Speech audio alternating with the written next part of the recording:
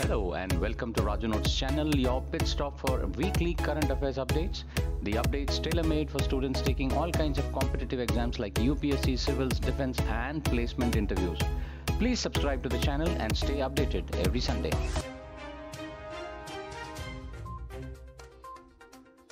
Democratic Progressive Party DPP candidate Lai Ching-te has won the much anticipated Taiwanese presidential poll and is set to be the next president. This marks the historic third straight victory for the DPP after Tsai Ing-wen completed her 2 terms as Taiwan's president since 2016. Lai, who was previously served as a Tiananmen mayor, has pledged to continue bolstering national defense, the economy and cooperation with democratic allies. He also said that he would maintain deterrence and uphold the cross-strait status quo during an election speech. China has increased military activities around Taiwan in recent years, including near-daily incursions into the country's Air Defense Identification Zone (ADIZ) and sending military ships near its maritime patrol borders. With Lai as president, the Taiwanese have made it clear they will not back down from the Chinese intimidation.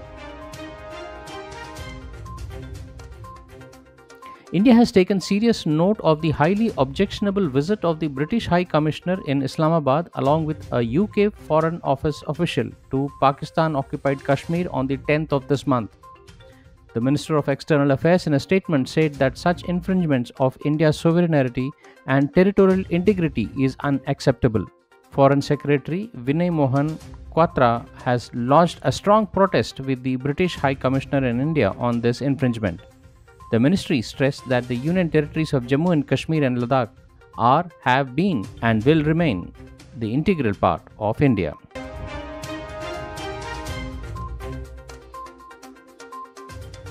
Nauru, a tiny island country in Micronesia, northeast of Australia, has announced that it is severing diplomatic ties with Taiwan and adopting One China principle to instead recognize China. The move reduces number of countries with diplomatic ties with Taiwan to 12 and comes after its presidential polls. Taiwan's ruling anti-China party, Democratic Progressive Party, secured a win in the poll, with Lai Ching-te being elected as the president.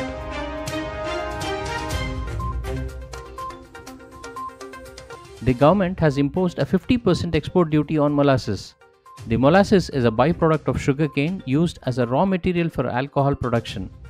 The export duty is a strategic measure to regulate the supply and demand of commodities, ensuring domestically availability. The ministry has also extended the existing concessional duty rates on import of crude and refined edible oils by 1 year till 31st March 2025. The basic import duty on refined soybean oil and refined sunflower oil will be reduced from 17.5% to 12.5%. The reduction in import duty on edible oils will ensure their availability to consumers at an affordable prices.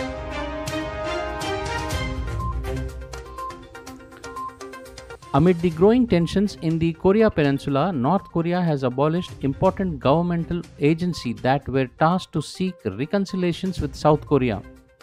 According to the Korean Central News Agency, Kim Jong-un decided to shut down offices and insisted that he would no longer pursue reconciliation with the rival. Kim blamed South Korea and the United States for raising tensions in the region.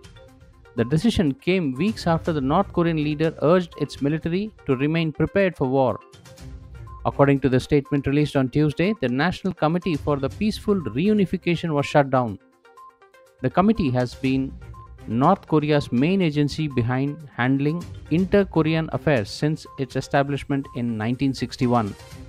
Meanwhile, South Korean President Yoon Suk-yeol on Tuesday criticized North Korea's move to define his country as hostile, saying it showed North Korea's anti-national nature.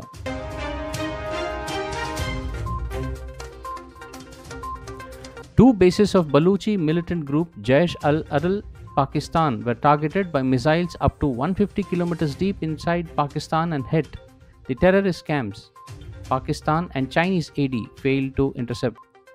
Iranian state media reported a day after Iran's Revolutionary Guards attacked targets in Iraq and Syria with missiles. The militant group previously mounted attacks on Iranian security forces in border areas with Pakistan. These bases were destroyed by missiles and drones, Iranian state media reported.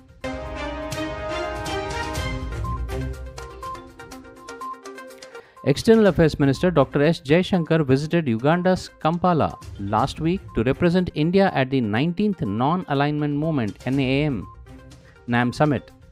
He led the Indian delegation at the two-day NAM Summit. Minister of State for External Affairs Dr. Rajkumar Ranjan Singh represented India at the NAM Foreign Ministers meeting.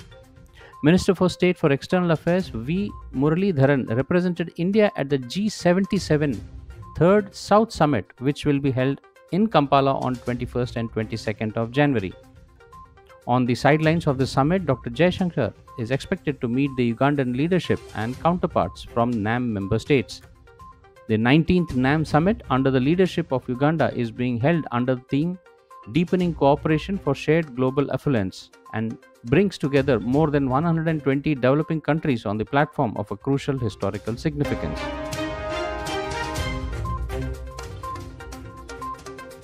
Prime Minister Narendra Modi inaugurated the 6th edition of Khelo India Games at Chennai on Friday last week. Addressing the gathering, the Prime Minister said that the different categories of Khelo India Games have brought together sporting talents. The Prime Minister also relaunched the revamped DD Podigai as DD Tamil. He also unveiled the logo of DD Tamil channel. The revamped DD Tamil channel will broadcast daily and weekly series.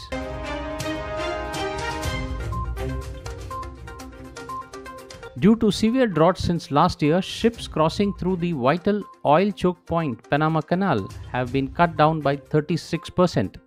This reduction announced by Panamanian authority is expected to have a more substantial economic impact than initially thought. One of the most severe droughts to ever hit the Central American nation has stirred chaos in the 80-kilometer maritime route, causing a traffic jam of vessels, casting doubts on the canal's reliability for international shipping and raising concern about its effects on global trade. The disruptions of the major trade route between Asia and the United States come at a precarious time. Attacks on commercial ships in the Red Sea by Yemen's Houthi rebels have rerouted vessels away from the crucial corridor for consumer goods and energy supplies.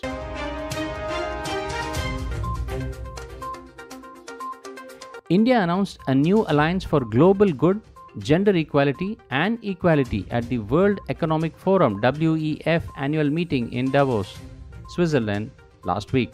The primary and the stated objective of the new alliance is to bring together global best practices, knowledge sharing and investments in the identified areas of women's health, education and enterprise.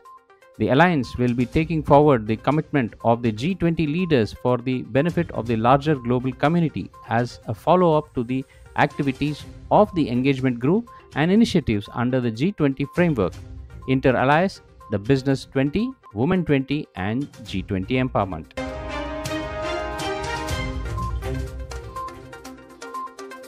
Pakistan expressed its willingness to work with Iran on all issues in a call between their foreign ministers meeting on Friday last week. Both countries exchanged drones and missile strikes on militant bases on each other's territory. Foreign Minister Jalil Abbas Jilani underscored the need for closer cooperation on security issues, a statement from Pakistani Foreign Affairs said.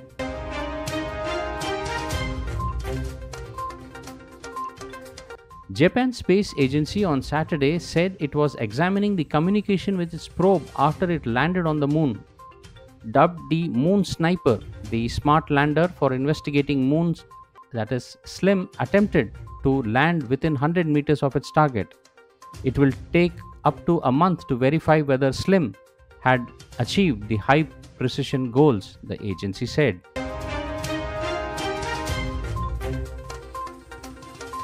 Union Home Minister Amit Shah asserted that the country will be free from Naxalism in next 3 years. Mr. Shah said this at the 60th raising day of the Sashastra Seema Bal at Tejpur in Assam last week. Highlighting the efforts made by the Modi government, Mr. Shah mentioned that 1.75 lakh new recruitments have been made in the last 9 years in the Central Armed Police Force. He said that the recent amendment in the 3 bills would ensure speedy justice. The Home Ministry said that from now onwards the FIR could be settled within 3 years. Union Home Minister also announced that India will fence the border along Myanmar in a bid to restrict free movement into India. The announcement came as hundreds of Myanmar soldiers crossed India's border to escape ethnic clashes. India's border with Myanmar to be protected like border with Bangladesh, Shah added. Preparations are at a final stage for the grand Pran Pratishtha ceremony of Ram Lalla Virajman in Ayodhya, a historic one on Monday. Thousands of Ram Bhakts have reached Ayodhya city to witness the grand ceremony, even though the darshan is closed till 22nd of the January in view of pre-Pran Pratishtha rituals. The whole Ayodhya city is reverberating with the chants of Jai Shri Ram and Ram Bhajans. Thousands of Ram Bhakts across the globe have reached Ayodhya to witness this historic moment on Wednesday when the Prime Minister will attend the Pran Pratishtha ceremony. Langars from different NGOs are being organized across the city for Bhog of Ram Lalla. 1,100 quintal laddus are being prepared at the Choti Chavni area in Ayodhya. Unprecedented security arrangements are at place, including paramilitary forces, provincial armed constabulary, and state police. Women police personnel have also been deployed for the convenience of women devotees. And now for the segment where we see the events that unfolded itself this week back in history. 14 January 1900, premiere of Giacomo Puccini opera Tosca. The opera Tosca, a psychological drama of deceit and doubt composed by Giacomo Puccini, one of the greatest exponents of operatic realism, made its world premiere in Rome Costanzi Theatre on this day in 1900. 15 January 1759, British Museum opened to the public. Established by an Act of Parliament in 1753, the British Museum, which counts amongst its world-renowned antiquities and archaeological holdings the Ellen Marble and the Rosetta Stone, opened to public this day in 1759. 16 January 1991, beginning of Persian Gulf War. The Persian Gulf War, triggered by Iraq's occupation of Kuwait in August 1990, began on this day in 1991 with a US-led air offensive against Iraq that continued until a ceasefire was declared on February 28.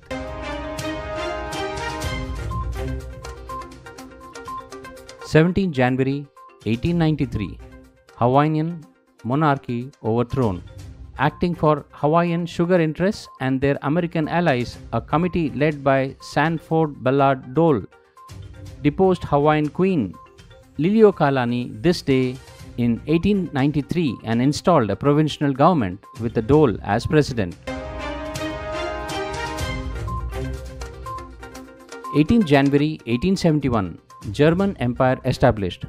The German Empire, forged as a result of diplomacy rather than an outpouring of popular nationalist feeling, was founded this day in 1871 in the aftermath of 3 successful wars by the North German state of Prussia. 19 January 1966, rule in India transferred to Indira Gandhi. Following the sudden death of Indian Premier Lal Bahadur Shastri 8 days earlier, Indira Gandhi became the Prime Minister of India on this day in 1966, assuming the office first held by her father Jawaharlal Nehru. 20 January 2009, Barack Obama sworn in as President. On this day in 2009, Barack Obama was sworn in as the 44th President of the United States, becoming the first African American to hold the office. Well, that's all friends for this week's updates. See you soon next Sunday on the same channel. Till then, take care. Bye bye.